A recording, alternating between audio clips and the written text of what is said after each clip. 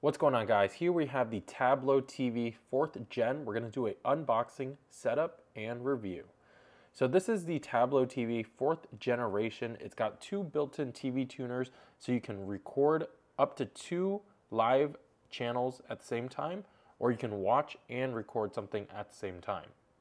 So you plug an antenna into this device, and it sends that antenna signal to your iPad, Android, iPhone, any type of tablet running Android or iOS, and you can stream it right on that device as well as record those streams.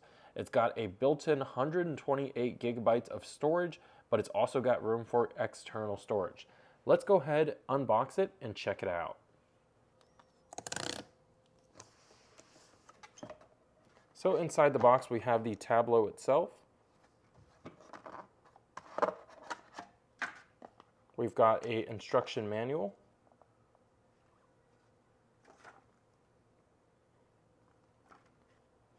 We have an Ethernet cord. You can also use Wi-Fi if you don't want to use Ethernet. And we have the power cable and power adapter.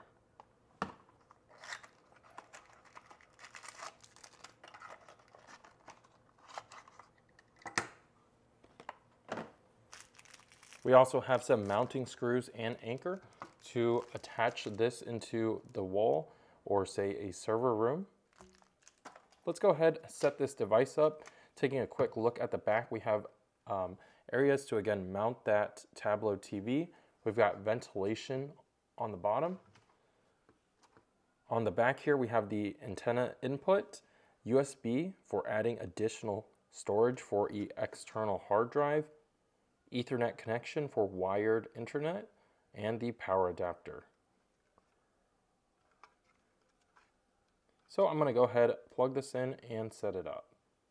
So again, the antenna connects here via coax, and we plug in our power adapter here. And once that is all hooked in, you'll see the device starts blinking blue. And now we grab our instruction manual, and using our phone or tablet, we scan this QR code, which will basically take us to the App Store to download the Tablo app. So you can see here we've got the Tablo app pulled up in the Apple App Store. We're going to go ahead and download it now. And once the app has finished installing, we're going to go ahead and tap to launch. I'm going to go ahead and create an account now.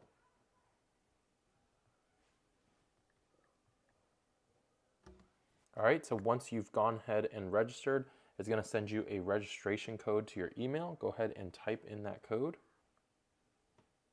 Okay, once you've got that registration code entered, we're going to hit next. Network setup.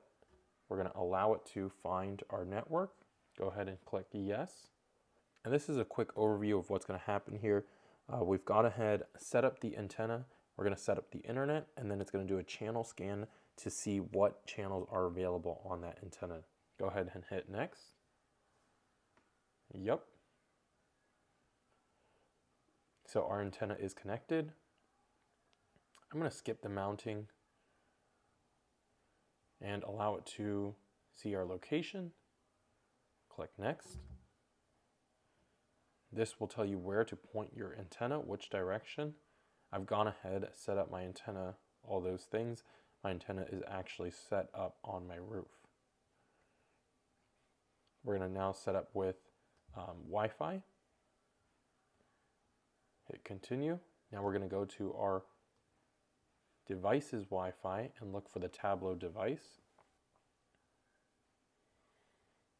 There is Tablo 51A1. Yours might look slightly different, but it will start with Tablo. Once that is connected, we're going to back out, go back to the Tablo app, and now it's connecting to our Tablo. It has automatically found our Wi-Fi network. Use that network and enter the password. And if you notice on our Tablo device here, the LED is blinking. And once it becomes solid, it'll be ready for use. And now it's going to ask us to update the firmware. We're going to go ahead and start update. This may take a few minutes. All right, now the last step for setup is to start our channel scan. And this is just going to scan for what channels are available in our area with our antenna. All right, so this little device and with our antenna has picked up 120 channels. That's awesome. We're going to save and continue. It's going to save our channel lineup, and because this device is also connected to Wi-Fi or the internet, it's going to give us TV guide information, so it'll let us know what's playing, what's coming up, things like that. All right, the internet guide has been downloaded. Now we're going to go ahead and start using Tablo. So I've gone ahead and used the Tablo device for some time now, and I've gotten to get used to the app. I think it can be very useful if you want to record live TV, as well as take around your tablet to, say, the kitchen, a bath, something like that, and watch live TV. So launching the app, this is the home screen in the center. It's going to recommend, the most popular thing at the top. It's going to suggest things for you here. It's going to show your recent recordings, live upcoming sports, just, headline stuff right here. If you want to watch live TV, you tap this here, and this is your TV guide with full live TV information. If you want to watch, say, this here, you just tap it. You can watch live, or you can also choose to record it. With that said, if you wanted to watch this in the future and record it, you can also tap record, and it will record it in the future, and it will show up in your library. So let's go ahead, watch this live.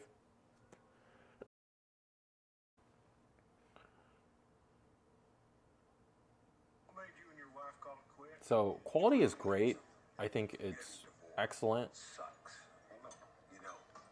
Audio's fine. Everything about it sounds great. You can pause it, go to the restroom, come back, press play, and it will resume. You can also go backwards 20 seconds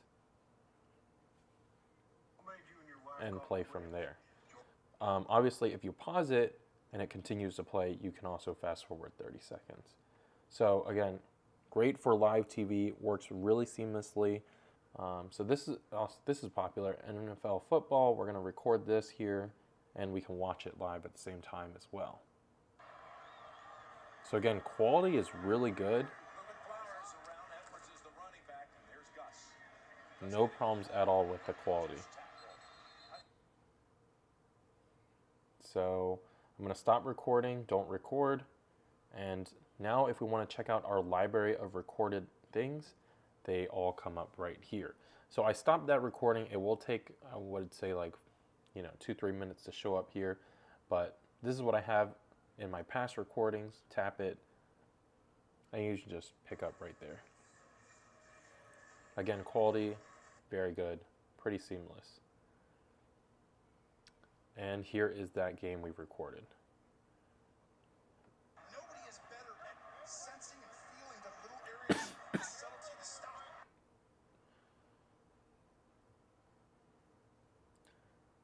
And if we keep scrolling down, we can access these menus where we can get more granular results of our library, but we can also check out our recording space. For more detailed information about the space, you can tap on the settings icon here, and it'll tell you how many gigs are remaining. So that is a quick overview for the Tablo TV device. My internet connection at my house is really good. I also have 100 down and up. That's pretty standard. I wouldn't say that's extremely great or anything, but my Wi-Fi at my house is really good. So keep that in mind. If your Wi-Fi is not the best, this might not be, it might take some more time to buffer. I'll go ahead and leave a link down below for the Tablo device. For the best connection, wire this into your Ethernet. You probably won't see any problems with it at all. Again, if you're interested in the Tablo, check out that link down below for the device. Please hit that thumbs up button if you found the video helpful. Subscribe. Leave any comments down below. If you have any questions on this Tablo, let me know what you guys are recording on it. And then I will see you in the next video. Thanks for watching.